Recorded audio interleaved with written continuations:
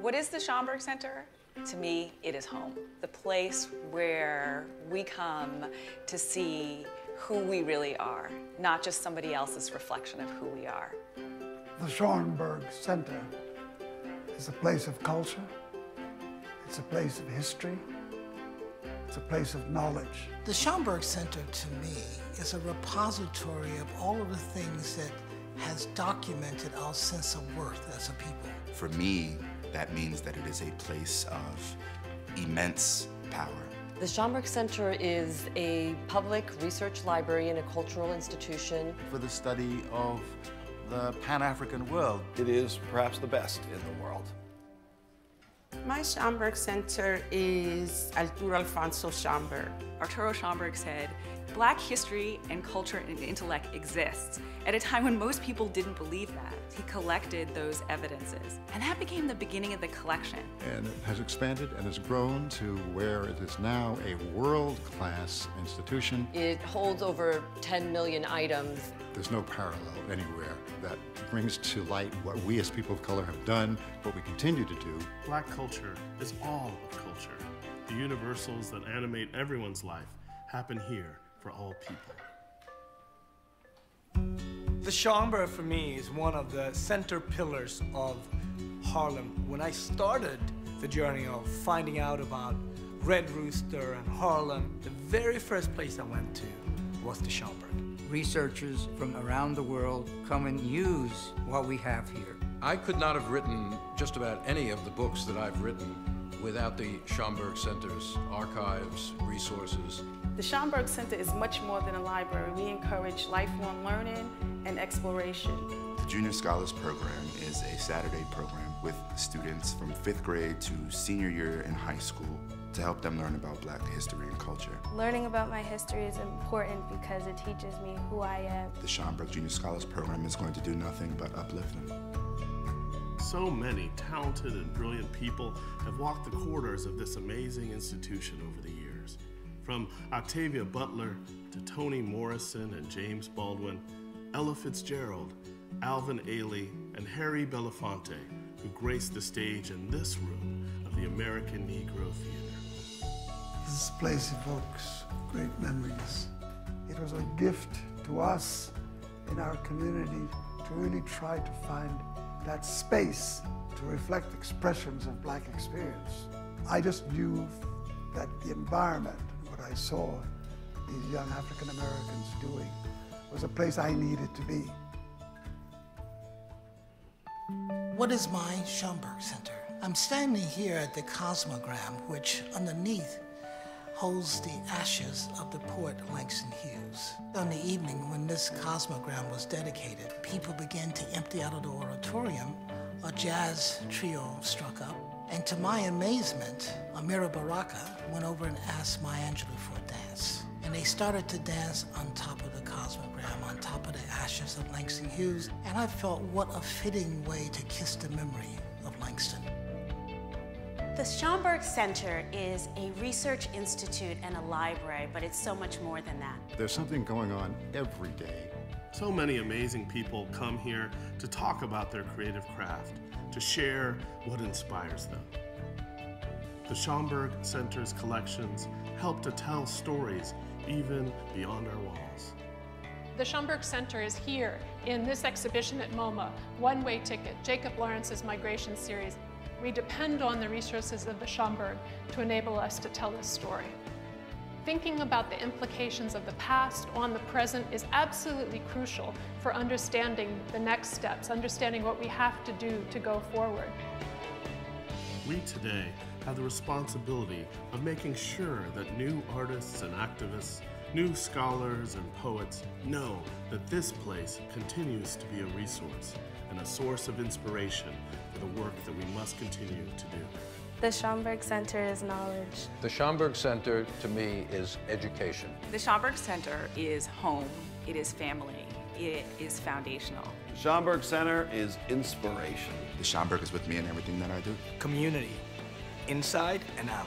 The Schomburg Center is us. The Schomburg Center is you, and we invite each and every one of you to find your Schomburg Center.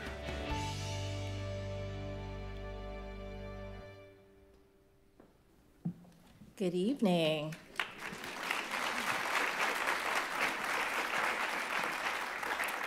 I know many of you all have been here many, many times, but no matter how many times you see that video, it is always affecting society. You know, I hear folks gasp at certain things and laugh at certain things, and I'm like, I know you all have been here quite a bit, and yet it's always the same, and we feel the same way too. My name is Novella Ford. I'm the Associate Director of Public Programs and Exhibitions here at the Schomburg Center for Research in Black Culture. Thank you for joining us in Harlem, as well as those who are watching online for tonight's preview of Freedom on the Move, Songs in Flight, a song cycle commissioned and conceived by Sparks and Wiry Cries founders Martha Guth and Erica Switzer with composer Shawn Okpebholo.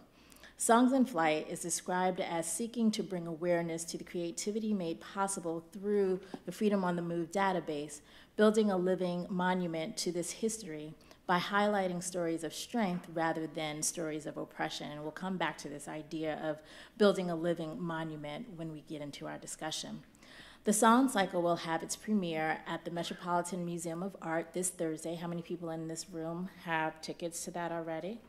Excellent, because it's sold out. So the rest of you all, this preview is it until it shows up online. But with that said, I'm going to ask you all to silence your cell phones, and we are live streaming tonight's conversation as well as performances, but tonight will be the only night that we'll live stream it, and then we'll put it up a little later after it's had its run around the country. So if you want to share tonight's program with others right now, if they want to watch it live, they could find it at youtube.com/the Schomburg Center. That's youtube.com/the Schomburg Center, all one word. Now, we may have some more people joining us in the auditorium, so I am going to ask that if you have spread out a little bit into seats near and around you, that you sort of consolidate a little bit so that when people come in, if there's a performance or something like that, that we don't have to do too much maneuvering. We're also going to ask that, sure, you can take a few photos, but no professional photography, as well as no video recording. We understand sometimes you want to take a little clip for the gram or for social media, but not more than that. Our security will come around if it seems that the recording is taking longer than a short moment. Can we all be in agreement around that? Thank you so much.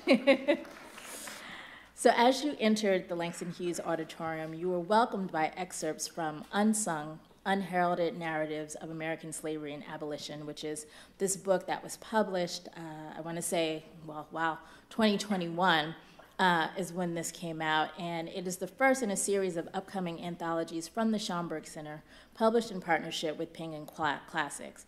It was edited by Dr. Michelle Commander, who is our Deputy Director of Research and Strategic Initiatives, with archival material culled from Arturo Schomburg's seed collection, the Lapidus Center for Historical Analysis of Transatlantic Slavery here at the Schomburg Center, as well as the Schomburg's collections. Included in that presentation that was on the screen was Nuri Hazard, who was reading Lost Friends advertisements from the Southwestern Christian Advocate from the 1880s and the 90s. It was in the aftermath of emancipation and families seeking the whereabouts of loved ones who were scattered across the country. Next was an audio recording of a story written by a hairdresser who recounts the reunion of a mother and daughter 35 years in the making. It was set in the streets of New Orleans circa 1859. The mother was still an enslaved woman, while the daughter lived free and had some means. And then there was a scene from William Wells Brown, an abolitionist and playwright who was born into slavery and escaped. And in his 1858 play, The Escape, or A Leap of Freedom, produced by National Black Theater for our program back in 2021, it showed the tale of a couple who married secretly, planning to escape in order for their union to survive the drudgery and violence of slavery, reminding us that there was a sweetness worth holding on to and for dying for. It is through this frame of Black love, liberation, and sovereignty that we will move between tonight's performances and conversations. We are joined by composer Shawn Okpebholo, poet and Duke University professor Dr. Tsitsi Ella Jaji, who was also a Schomburg Scholar in Resident in 2015-2016. We're also joined by Grammy and MacArthur Award-winning musician Rhiannon Giddens, soprano Karen Slack, countertenor Reginald Mobley, baritone Will Liverman, pianist Howard Watkins, and Dr. Edward Baptist, who's the co-lead of the Freedom on the Move database and historian at Cornell University. So first, we're going to begin the evening with a performance by Rhiannon Giddens, and then we'll get into some more conversation and performance. Thank you all for joining us.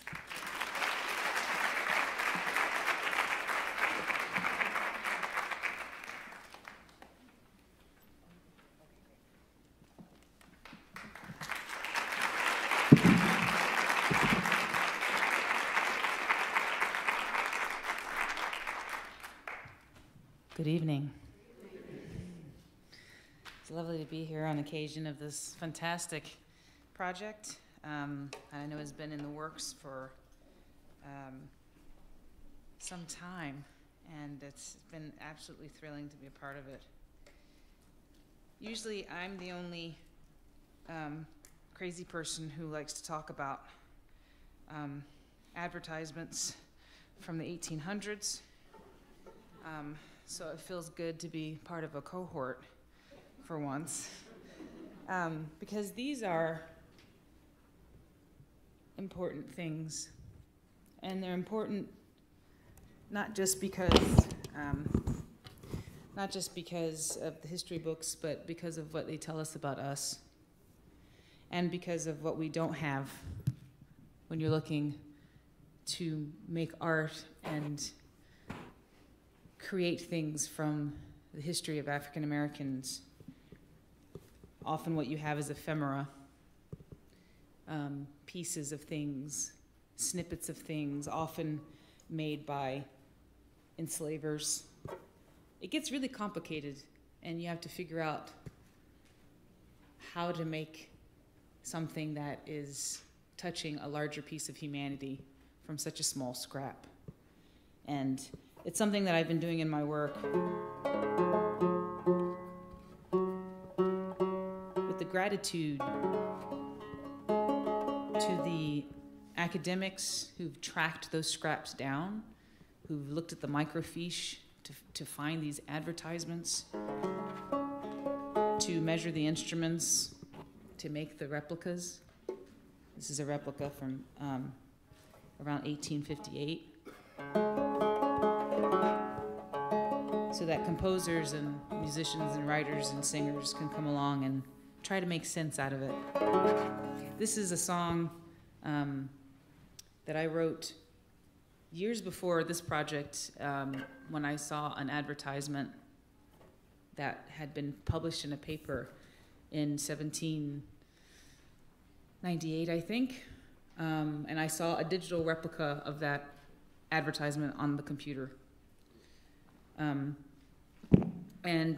It really struck me. I hadn't really thought about the horribleness of advertisements for human beings in the same way until I saw this particular ad, which was for a young woman who was for sale. For not for any reason, but for want of employ, it says, and she has with her a 9-month-old baby who was at the purchaser's option. And it was the last line that kind of became the keystone for me, thinking about the quotidian nature of evil. That someone composed that ad, somebody typeset that ad, and then how many scores and hundreds of people read that ad and didn't think anything of it. Didn't think anything of it. She has with her a 9-month-old baby who is at the purchaser's option. So what I did is, instead of thinking about those folks, I thought about her, that young woman, and this is, I think, what we can gain from these kinds of explorations is the focus on how do we retain our humanity through these inhuman things and through these inhuman times, and how do people retain their humanity even now? Because it's not like it's over. It's not like it doesn't happen anymore. So this is a song focusing on this young woman's ability to choose to get up in the morning within this reality of this advertisement. It's called At the Purchaser's Option.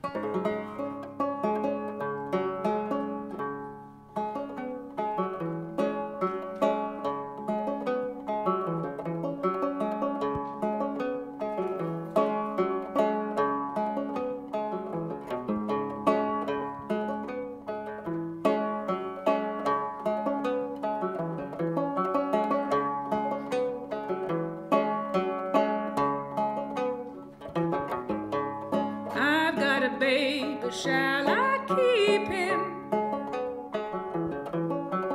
'Twill come the day when I'll be weeping, but how can I love him any less? This little babe upon my breast. You can take my body, you can take my bones, you can take my blood, but not my soul. You can take my body, take my bones, you can take my blood, but not my soul.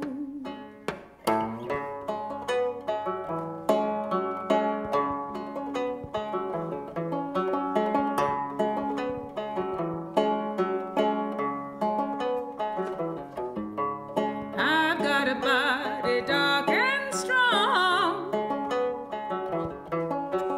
I was young, but not for long. You took me to bed, a little girl, left me in a woman's world. You can take my body, you can take my bones, you can take my blood, but not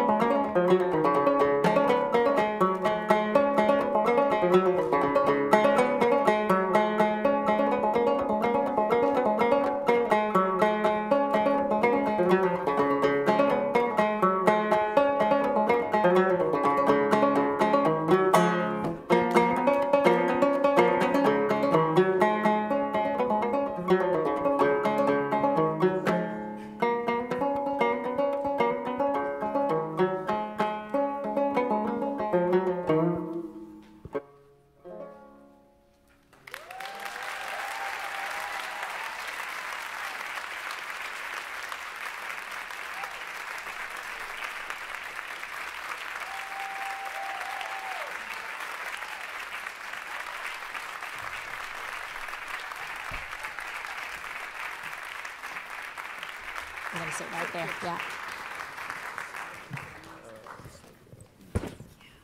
Hello, hello, oh, hello.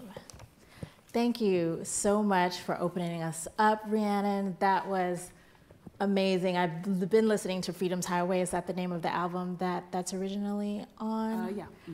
And I think it's such a great way for us to start because it really sort of sets up this idea of building a living monument to history. And I think you were talking a little bit about that.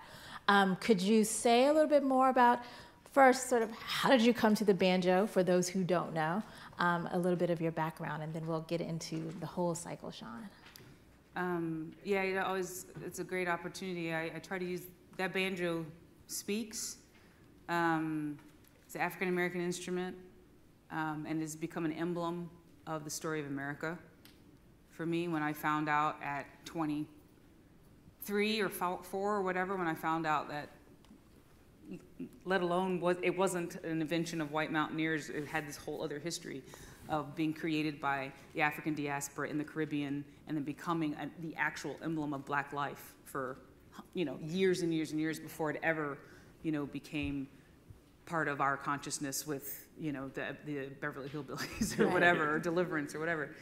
And it represents so much. So when I found that replica by a wonderful instrument maker from upstate New York, that is, for me, the crossroads of so much of American culture, because that is the moment where the banjo, they were all made of, like gourds or calabashes. They were handmade instruments. They were spiritual instruments. They were used for all these different, things within Black life. And then that's the first commercial model that white folks start to play. So it still has the sound, because I have a gourd banjo and it's beautiful, but I can't travel with it. There's a reason why it was a commercial. It was made, so that's that hoop construction, which comes from, that's a whole another story. So it allowed it to be used in a performance setting and to be mass produced and all of this sort of thing, and actually probably made it the instrument, it would probably be like the diddly bow if it hadn't made that transition, right? So it's always this kind of coming together of like African and European models, of everything from the music to construction and everything. And that to me is like, that's the moment where it still has a lot of the Africanness of it with the sound, but it's got European innovation that then changes. And then once it goes off on that track, I'm good. Yeah. It's fine. I played that banjo a lot. Anyway, and that's not really answering your question, but I just think I always like to take the opportunity to mention that, because it's something that we don't know, and it's emblematic of the issues of what we don't know about our culture. For me, it's like it's a great emblem of that, because what you think is white is actually the opposite, and vice versa, which is fascinating to me. So anyway, that's why the banjo. Well, thank you. And I feel like that really sets up this song cycle, right? Because there are a lot of musical genres that is happening inside of this song cycle. So I'm curious, take us from the very beginning. How did you get involved with this particular project, and why these styles, why these people as part of this project? Well, thank you. First of all, I'm glad to be here. This is really special. Martha Guth, who is a director, one of the directors of Sparks Wiry Cries, she contacted me and she says, I have this idea, and she explained the idea, the freedom of the move, the database, and I want you to, I want to commission you to write a song cycle. I had to think about it though, because I had just finished a heavy piece about the 1963 church bombing in Birmingham and the 2015 shooting in Charleston. And then I had just finished another piece of 9 Langston Hughes poems that dealt with Black pain. So I'm like, I don't know if I can do this. This is kind of traumatic, But I read more about the database. She told me the collaborators. I said, you know what? I have to do this. This is my voice. I mean, to have this database presented in such a different way so that our history can be told, I just jumped on it. And I love writing song. Art song to me is just so fun because it's very collaborative. and I like people. And so I get to work with poets. And working with Tsitsi, and she not only has several poems in this song cycle, she curated the whole project and added 2 other poets. And to really dig down and look at these poems in such a different way. They're all different poems, different poets. And to really engage the poetry in that art form in such a unique way is very rewarding. And it made the whole project just, in many ways, a dream, even though it was difficult to write. This is hard stuff to write. And because the poems are so different, they came from different places, that allowed for the music to speak differently. We also have different types of singers. I'm not talking about opera versus folk singers versus transitional singers. Even within the opera genre, we have 3 very different singers, right. And which also helps in terms of different styles of writing. Mm. Now, I got ahead of ourselves. Let me make sure that everybody knows who's on the stage. Okay. We have Shawn Okpebholo, who is our composer. We've met Rhiannon Giddens. We have Dr. Tsitsi Jaji, who is associate professor at Duke University, as well as a poet. And I mentioned she was also a scholar in residence here at the Schomburg Center. We have Dr. Edward Baptist, who is the co-lead on Freedom on the Move database. And we have Reginald Mobley, who is an incredible singer, and we will get to know them more as we go through this process. So I'm going to talk to you, Dr. Baptist. Could you tell us a little bit about this Freedom on the Move database? How did it come together, and how did you get involved in this project? Sure. Well, the database was in a lot of ways not really a new idea. Historians have known about these ads and have used these ads for a long time, and different historians have collected them and published books with 3,000, 4,000, 5,000 of them. Lathan Windley, who taught at Morgan State for years, John Hope Franklin, who taught at Duke for years, published a book about them. But most of the ads lived on the shelves of libraries, if you will, and it was hard to get access to them. And so a group of historians, myself, Josh Rothman of Alabama, Molly Mitchell of University of New Orleans, Vanessa Holden of University of Kentucky, and Hassan Jeffries at Ohio State University, said maybe we can use the power and the accessibility of the internet to try again to create a database that has all of the ads in one place. We've got about 33,000 in there now, including thousands that came from earlier collections, like that of Windley, which his widow has generously shared with us. And so we're not really doing something new in a sense.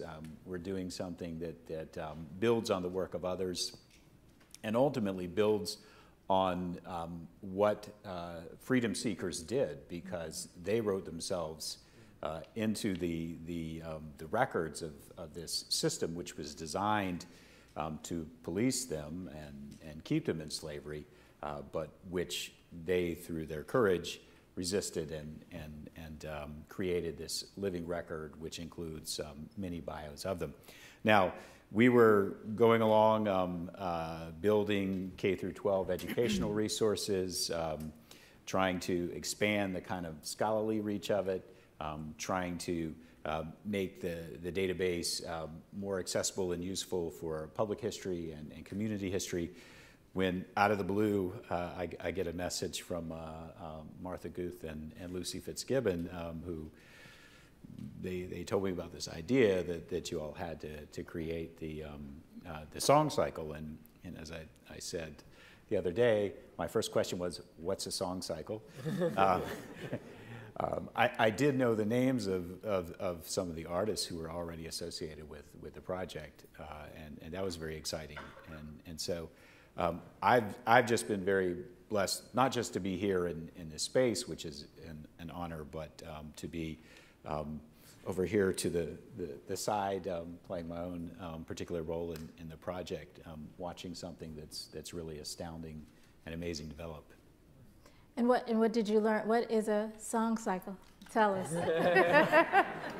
There might be people out here who don't know. I don't know either, so this is going to be my next question. Oh, so I'm supposed to. No, Shawn. Let's have Shawn. Well, let's start with an art song. An art song is simply a song set to poetry, either pre-existing poetry or poetry written specifically for the song. A song cycle is a collection of these songs. Sometimes, well, oftentimes there's a common theme. A lot of times you can, take a song from a song cycle and perform them just, on its own. Sometimes some song cycles you need to perform them all together because there's a very clear narrative arc. So just a simple, the simple definition is just a poem set to music and a collection of poems set to lots of music. Yeah, and I think, when you think of art song and song cycle, it's often been used exclusively in the classical realm. Right. The idea of there being a singer and a pianist, there's no amplification, and it's using training that is meant to fill the space without being amplified. But one of the things I know that Martha and Sparks and Wiry Cries, what they're trying to do is to push on what is the definition of an art song and a song cycle. Is a spiritual song in a church, is that an art song? You know what I mean? That's poetry. Yeah. So it's just like the idea of, the voice styles, how it's being presented, how all of those things are really up for grabs because it's a powerful art form that kind of gets eclipsed by opera in the classical world. But it really creates a relationship between the performer and the audience because it requires intense listening. Which is something that we're not that good at anymore. Right. Given the Instagrams and all of that stuff. So it's a great. I think it's a great thing to focus on because we need that. We need that connection. More than ever. Thank you for that. Sorry to. No, thank you. No, really, the idea of expanding what an art song is, and that's So thank you for that. On the homepage of the Freedom on the Move database, it reads, rediscovering the stories of self-liberating people, a database of fugitives from American slavery. And I appreciated seeing sort of that terminology, self-liberating.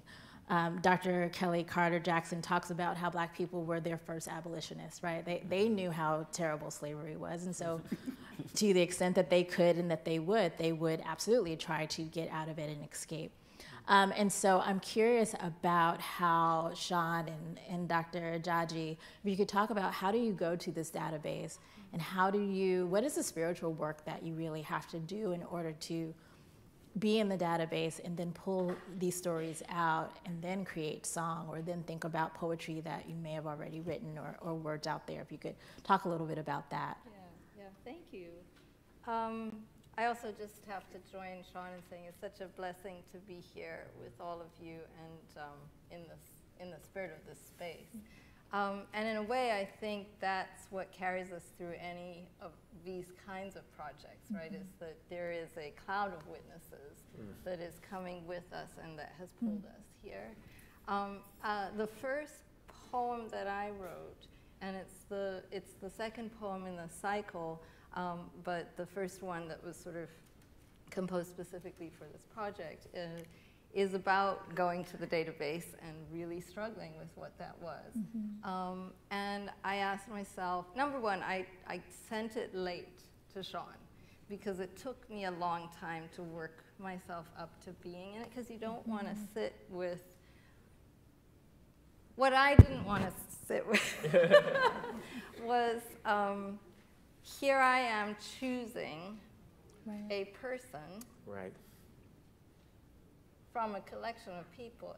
The rhyme with an auction block was very unsettling.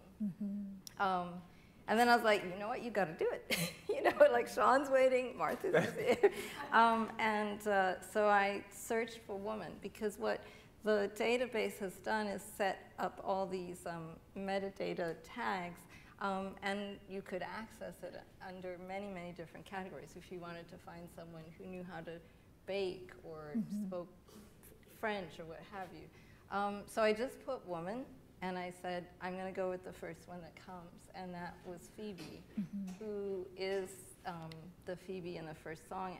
And the poem is about not wanting to work on it, about having to figure out the newspaper print right? Which is the everyday, which is the authoritative, now we know what happened.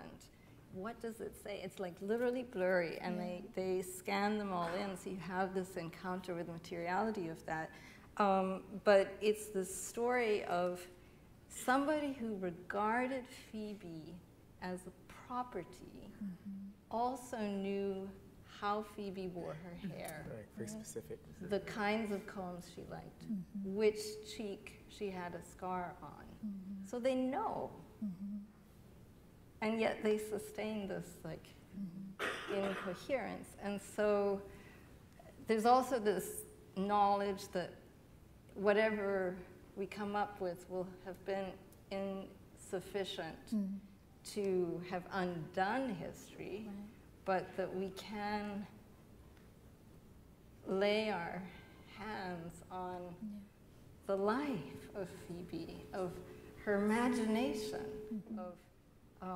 and that seemed more important than being scared of this project. And I think that's where I do feel like art song is a perfect way to do that, because it's also a very intimate form. There's just one pianist and just one singer in the room, right? In this case, more. And there's a particular kind of relationship between a poet and a composer, and I'm so grateful to Shawn, because we had many times where we would just talk on the phone for an hour about like a phrase and where it's coming from and how it's resonating for us and hitting us, so that we could carry each other. And this week is the first time we've all been together, and to hear what has come through for everybody and each other's stories of what's been hard does feel like spiritual work and very important work, and it's a privilege to be part of that. Thank you. Thank you. Thank you for doing that hard work, right? Because you do resurrect these people in a whole other way. It is a reclaiming of these pieces, right, from these ads that we only think of as being exploitative, but really they tell us something about these people. And so what happens when you sort of turn that on its head? And I feel like that's what you're doing with this song cycle. And I saw you sort of responding to her talking about that first piece. Say more. Yeah, well, first of all, she's a brilliant poet. And I've said this before in interviews that, you know, people ask me, so you know, do you have the melody in your head, the harmony, do you have, you know, the rhythm, the motive? I said, no. I can't write a single note until I feel like I have, you know, the poetry in me somehow. And that means read the poem out loud, look in the mirror and read the poem. You know, if the poet is dead, read commentary about the poem. If the poet is alive, I'm like, Tsitsi, can you just like record yourself reading the poem several different ways? Okay. And then this line here, this is what I think it means. What do you think it means? You know, and when I feel like I have the poem like somewhat in me, and then it sounds totally cliche, that's when the music is right. There's been pieces that I've struggled to write because I realized I'm not connecting with the poems. You know, but with this cycle, you know, I sat with the poetry for a long time before I wrote a single note. And I'm just grateful for this whole experience. Yeah, thank you. Reggie, could you talk a little bit about performing this work? I know it's going to get performed in its whole, in entirety on Thursday, and yesterday was really kind of the first time all of you all coming together, and you have a particular speciality, and I feel like this might sit outside of that, yet you are telling these stories, yet you're doing something very similar inside of the work that you do. So talk a little bit about embodying these words alongside the work that you do. Well, it's always a bit of a journey when you create something for the first time, like this, when everyone comes together. In my typical day job, my Clark Kent time is spent behind notes that were thrown on the page hundreds of years ago. I'm recreating and reinterpreting someone else's work, but to be a part of that creative process is so thrilling because we know exactly what the intent was from the poets, from the composers, from everyone involved. Because what the singer does is truly what we must be is the least important person in the room. We're the servant to all of this. We open ourselves up to being basically intercessors and being that access panel to connect the soul of the work that was created here to everyone that's there. We're just the center point, kind of the prism that allows everyone who's coming in for the first time to hear this music to instantly have a connection to what they've written, what they've set, which is further connected to the people, to the lives, the souls behind this music that was created. And it's basically what we do. I mean, before the banjo, before the harp and the violin, there was song, there was singing, we were creating and singing spirituals at the same time as Bach and Handel were writing. This is, I'm an early musician, and this is just a connection to early music as a Black person, as an American.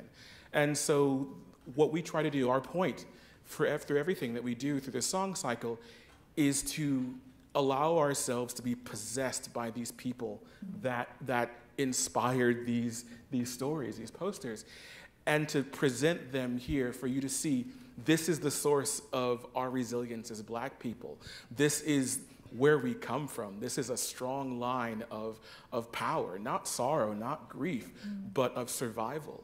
If you live, you win. And so that's kind of what we hope to do.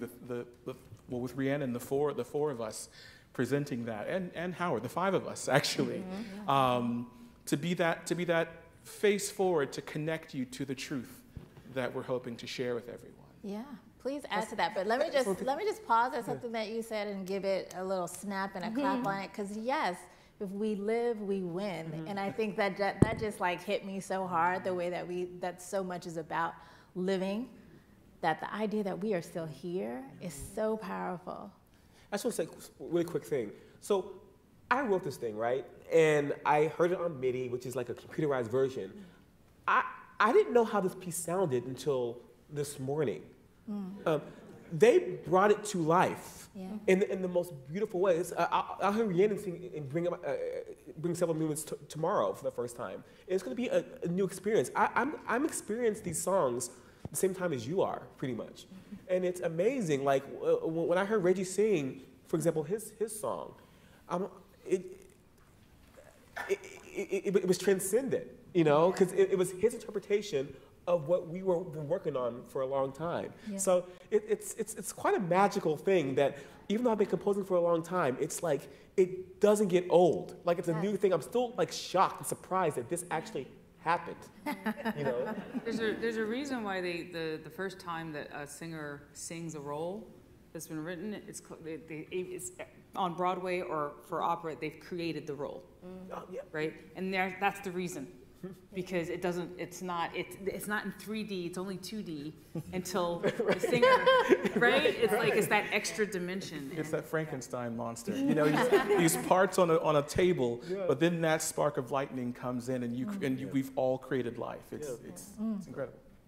Well, sorry, I think also that I grew up in Zimbabwe, and it's one of many places where the understanding that as the medium, you are the holy vessel, and so thank you for letting us notice that, and the way that art song in the hands of these artists is like, it's an entirely different genre, because Reggie can do the Bach, he can shift from the Bach to the Marvin Gaye, he can take you to church and be making it true. It looks effortless. It's years of devotion. I think this is part of a renaissance within classical music that African American composers are bringing to it, because it is being drawn from cultural and lived experiences in a way that a lot of classical music is not, because all of the canon, when those folks wrote that, they were writing from a very specific cultural standpoint that was understood by the audience in a very particular way. That's no longer there. So it's a different beast altogether. And it's not that we should stop playing Mozart and Bach, because I like Mozart and Bach, but it's like, what we have, talking right now off my butt because it's just occurring to me that that's one of the reasons why this has got such an amazing energy, what's happening in classical music right now, because we've needed that. I mean, it's not like we haven't had it, like, you know, we had Aaron Copland writing from a very uniquely, you know, American experience, but we've needed this piece for a long time, and I think this is part of it, you know. Anyway, sorry, just occurred to me. Well, we're going to be able to hear a little bit. We're going to hear In Flight, which is being performed by Karen Slack along with Will Liverman and accompanied by Howard Watkins on piano. So Dr. Jaji, if you could set us up. Yeah, in some ways, this is the song that I was saying really speaks to how difficult the process was. One of the choices that Shawn and the producer, I'm not sure what her official title is, Camille, director did, was to decide how do we bring the actual text of the advertisement into it. And so Shawn set parts of this where the other singers will read or speak part of the actual language of the ad, and the contrast between that and us in this moment, I think, is one of the beautiful things in this. More than once, we've talked about being weary of talking about pain, but when I hear Karen sing this song, it's life and it's joy, and it's like this expansiveness and possibility. And yes, if we sit with the pain, we have to sit with the pain, but it's like breath. If you live, you win. You know, like, and this artfulness of breath is such a gift. Yeah. Karen Slack, Will Liverman, and Howard Watkins.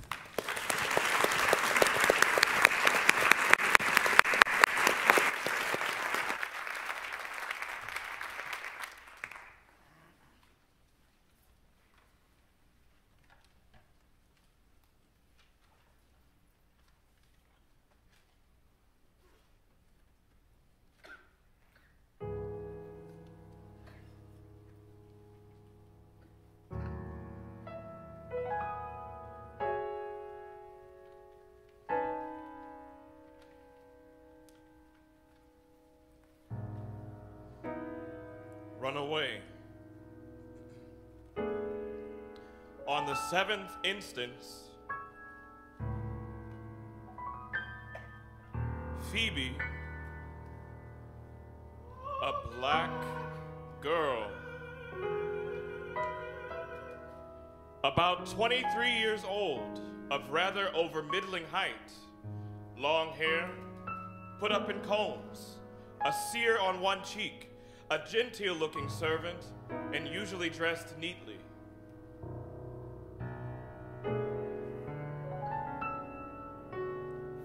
Phoebe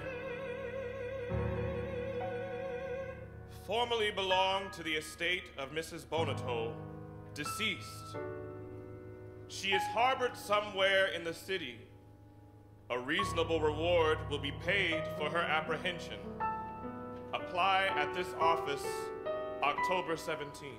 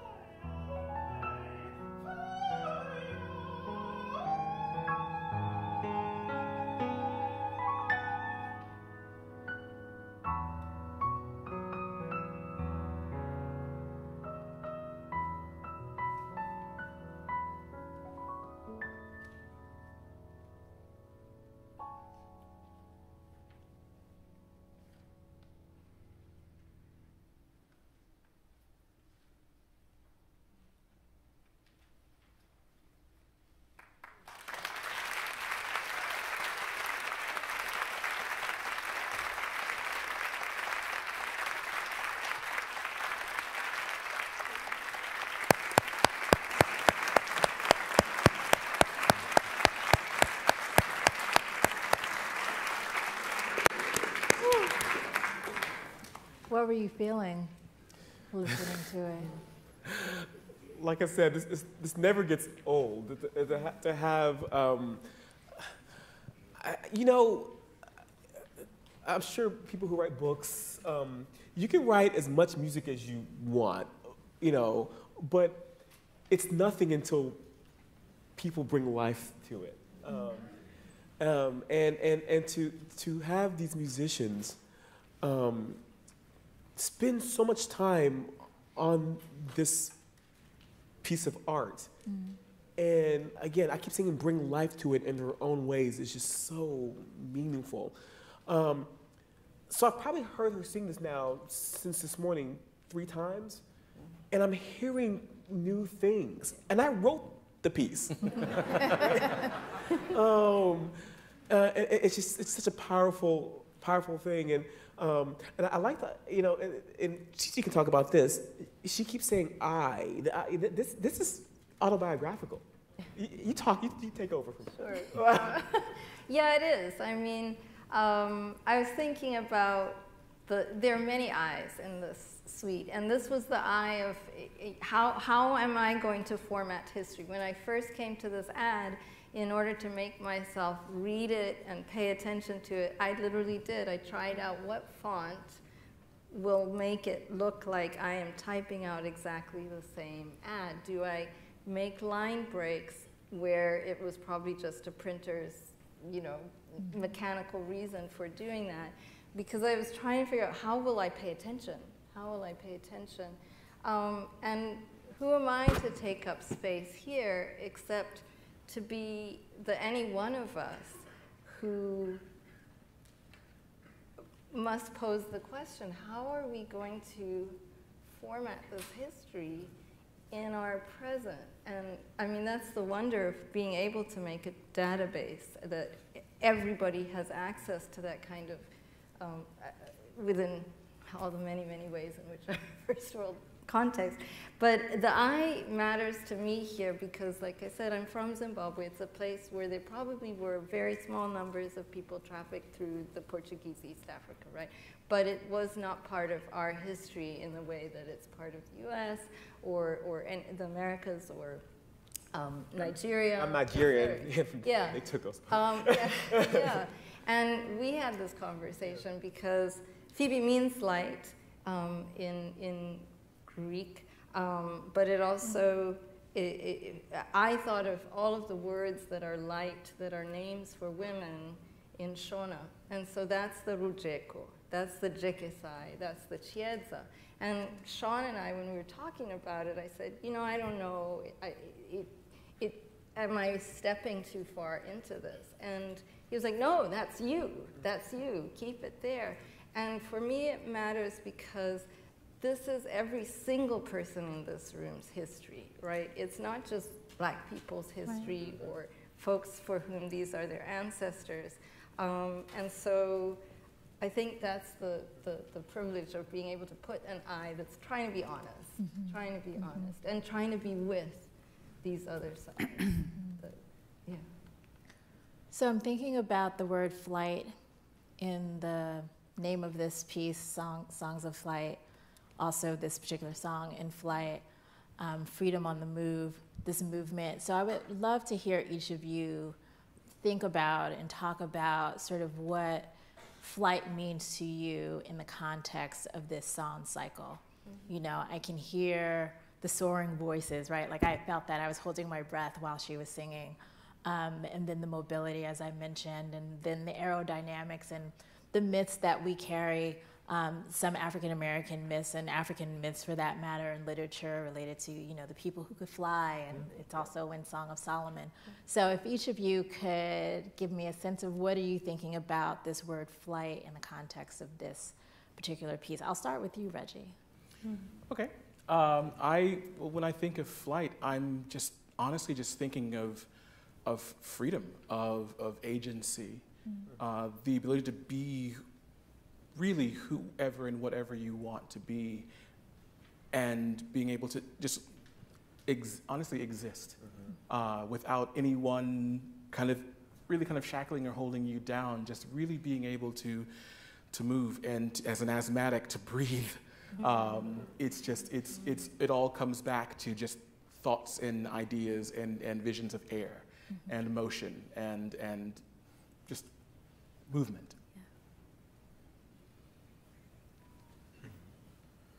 Well, I would open by saying, in case she doesn't say it, but Rhiannon has a song about the people who could fly on Freedom Highway, which is amazing. I have to pull over to the side of the road sometimes when it comes on, because it is it's so powerful. But I think what Flight brought up to me when you asked the question was the linkage is, we read the ads and sometimes we can see that they are, the enslaver knows that they're trying to escape to a mother, to a father, to a city. You know, with Phoebe, maybe she's being sheltered in New Orleans, I think it is. But sometimes we can read the ad and it's a description of one person. And when I read those, sometimes I think about the experience of fear, of loneliness, of risk, because people were literally taking their lives into their hands. They were hunted. There were bounties on their head. But what Songs in Flight reminds me, and I think this ties back to the point about the singer as the interpreter, and is that people were running to somewhere. They were running to somebody. They were never running alone. They were supported by other people. They were supported by people who they knew and supported by people who they did not know, but who were nonetheless supporting them. And so the flight is always to not just somewhere, but to somebody, even if they don't know who they're going to yet. And it's also a flight from more than just the enslaver. And so one thing I've thought about is what does it feel like to fly and to be leaving behind many of the people who you love and who sustain you even in that world. And there's a way in which that seems like it makes, you're taking your own life into your own hands, but also the life of what you're leaving behind. Yeah. I mean, because the ads give us the small segment of people, yeah. Yeah, I mean, I think what a privilege to sit here on this stage and contemplate life for these people and to make art about it. The flight of the freedom that is inherent in that contemplation. You know, to contemplate difficulty rather than living it is the gift that we all have sitting in this room. If you're sitting in this room, it's a gift. And, you know, people ask me, like, how do you go through, you know, doing something like At the Purchaser's Option night after night after night after night? I was like, I didn't have to live it. So what we're doing with this freedom is engaging with it. And I think that's really powerful. And it goes back to agency. When you fly, it's the power of being able to remove yourself. And it goes back to the life, if you live, you win. Not always, actually. I've been sitting here thinking about that. And there were many instances where people flew over the side of a ship, or they flew knowing that they were going to die, but that the escape was more important than living in bondage. And that's agency.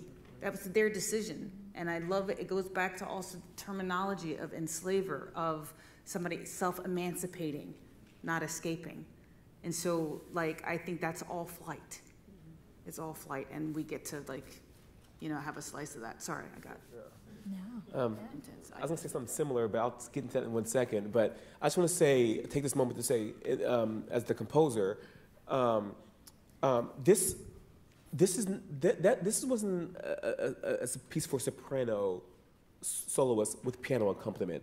The piano, it's chamber music for me. This was a duet. Sometimes there's quartets or trios, because the piano drives the narrative too. And I wanted to mention that because I tried to evoke the idea of flight, even the piano part, in several ways, which I can talk about another time. But the word flight, to me, is a spiritual thing. The idea that for the enslaved, they weren't totally free until they died. There was their freedom, you know? And so the idea of flying away to heaven, you know, that's just one, idea of flight. 'Cause I agree with everyone on the stage, but in some of these pieces, especially the first piece that Rhiannon is singing, it's the idea that you're not truly free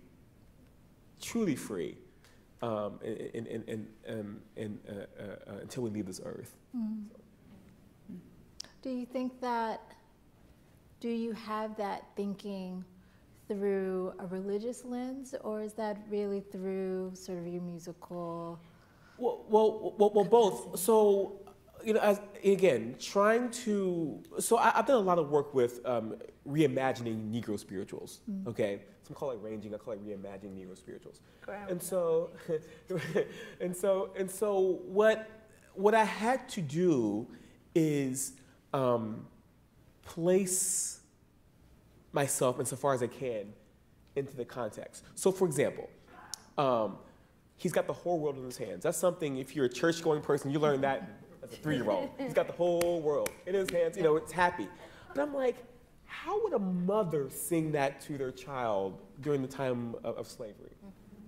He's got the whole world in his hands. He's got the little bitty baby. To me, it's more slow, more of like, reflective. And so to answer your question, that's kind of how I approach this. Like, what is flight to them? Because many of the slaves, most of the enslaved, they were slaves from birth until death. And so the idea of flight to them is flying away to heaven where they're free.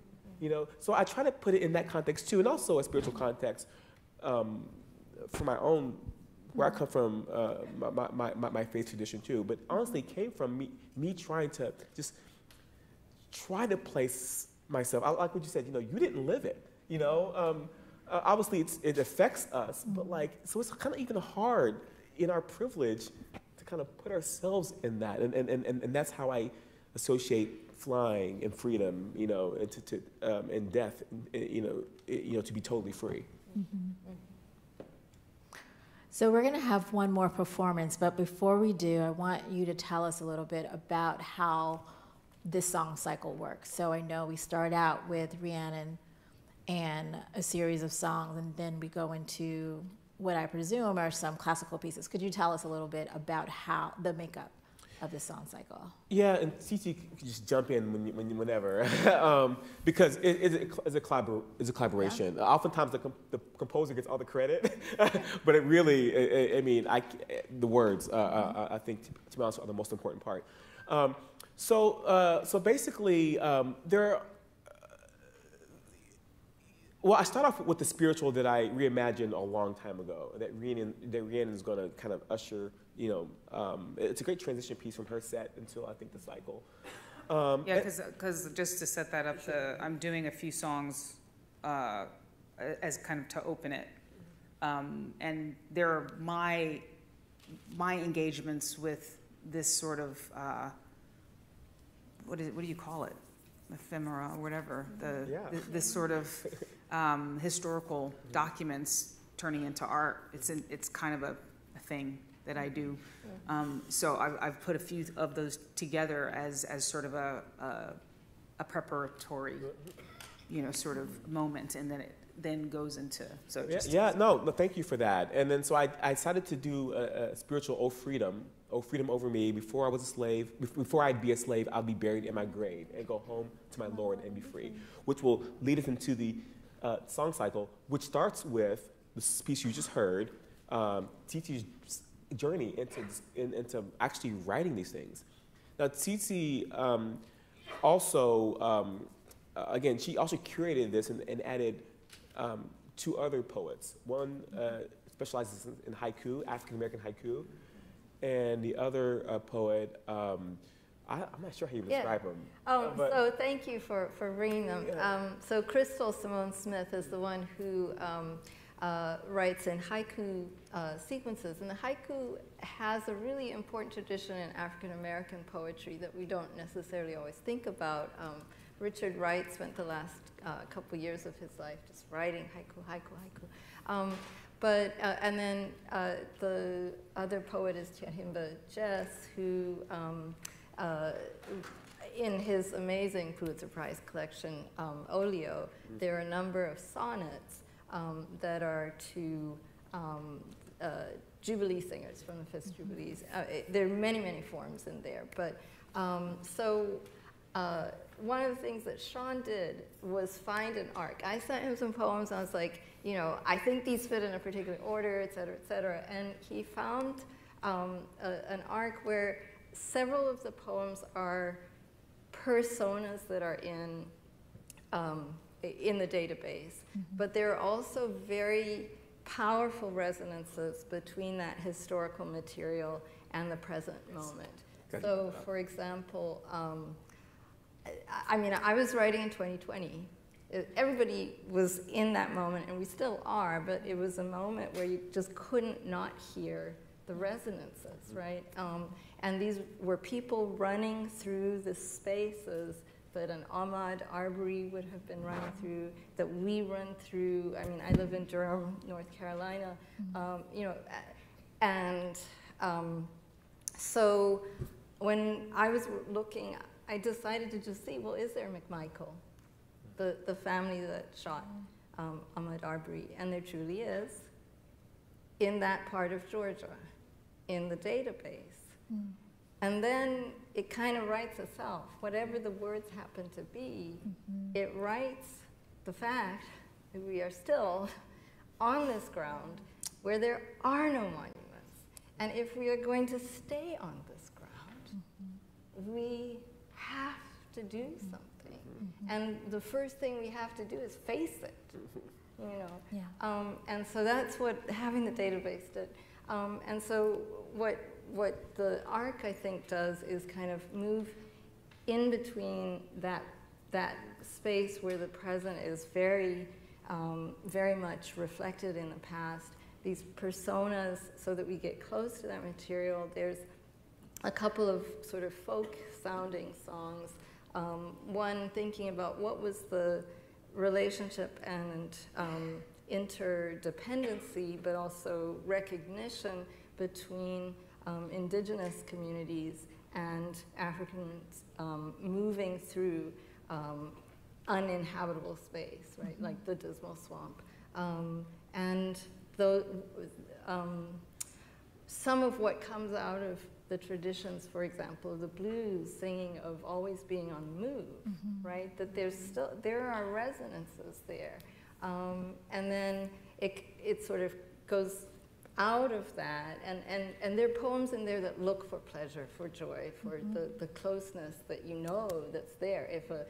If you're taking your own life into your own hands to run, if you decide to do that with the woman you love, right, you're risking a lot, right, and you care a lot, you know.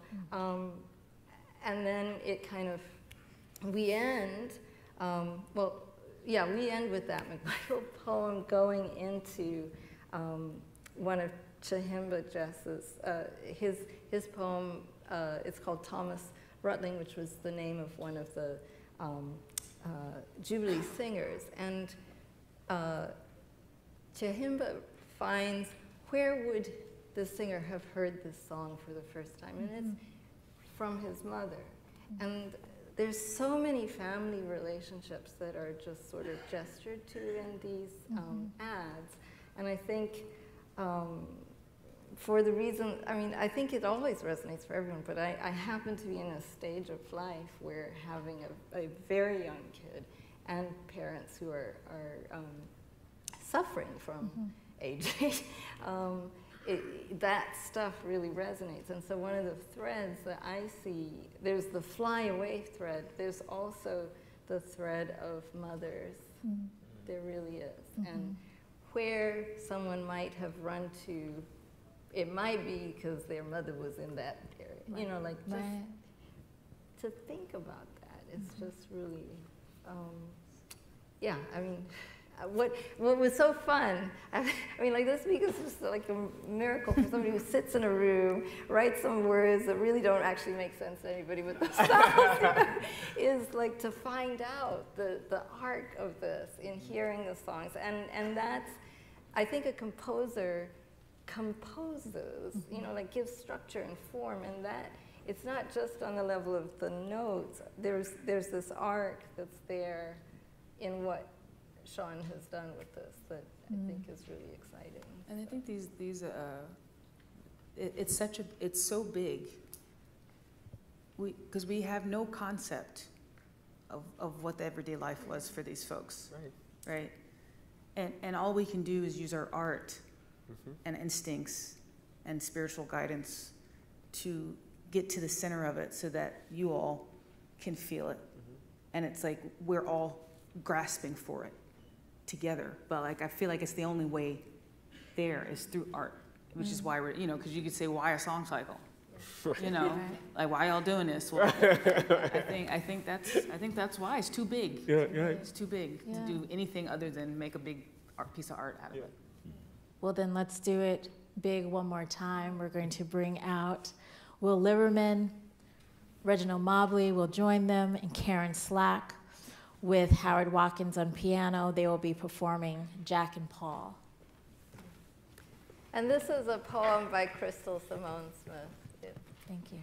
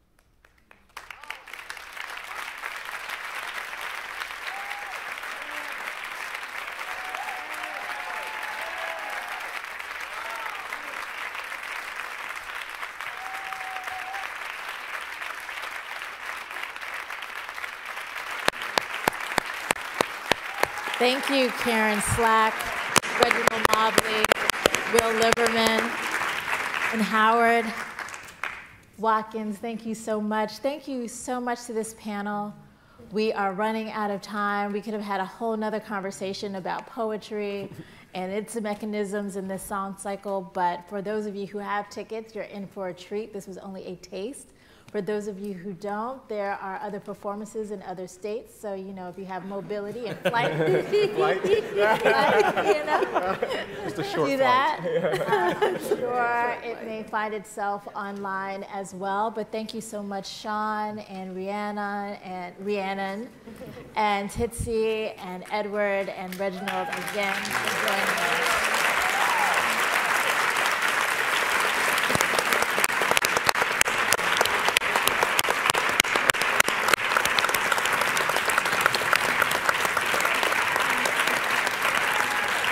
Let me also take this moment to mention Martha and Erica, who are in the room. Please wave your hands. Thank you for bringing this collaboration together.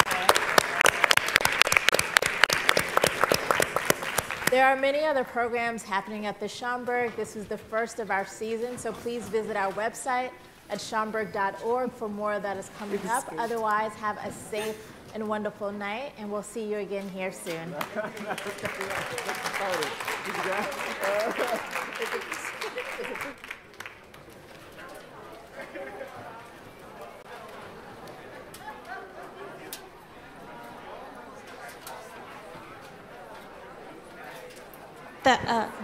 Martha and Erica, if you could come up this way, please. Thank you. Oh, we can take it off, yeah.